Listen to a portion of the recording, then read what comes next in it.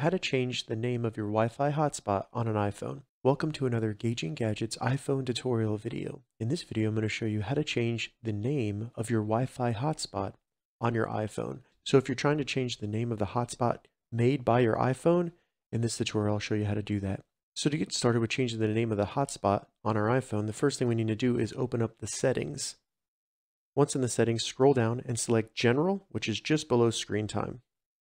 Once we're in General, select About at the top, and this little section up here that says Name at the very top, that is the name of your iPhone, and it's also the name used for your Wi-Fi hotspot. So all we need to do is go in there, select Name, change this name to anything you want, and then when you start your hotspot, that will be the name of that Wi-Fi network. So once you change the name, simply select Back, and then your Wi-Fi hotspot's name will be updated. All right, so that's how you change the hotspot name on an iPhone. If you have any questions about this, leave a comment below. I'll get back to you as soon as I can. If you'd like to see more iPhone tips and tutorials, check the links in the description.